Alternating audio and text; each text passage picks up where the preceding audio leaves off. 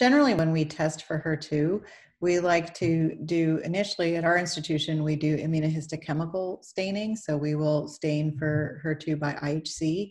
And if it comes back as IHC 3+, then we do consider the tumor HER2 positive. Whereas if a tumor comes back as 1+ staining, we would consider it HER2 negative. And if it comes back at that 2+, so that intermediate staining level, then it's considered HER2 equivocal, meaning that we then need to go on to a second test to assess for positivity. And at that point, we go on to doing a FISH test. So the FISH test is really looking at the ratio of HER2 to CEP17.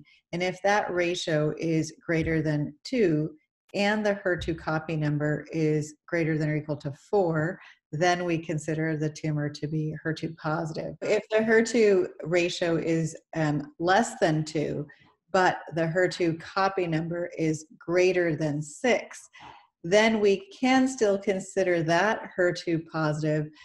We just need to go back and retest the copy number to see if it is consistently greater than 6.